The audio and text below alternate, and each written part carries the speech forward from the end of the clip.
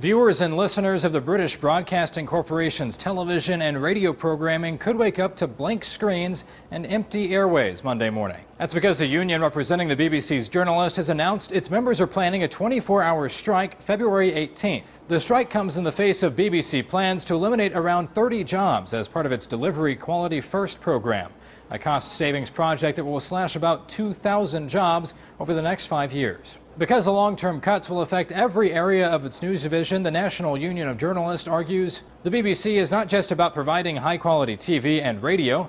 That's why we must make sure the public is on our side and understands that this action is all about saving a top-quality independent broadcasting organization.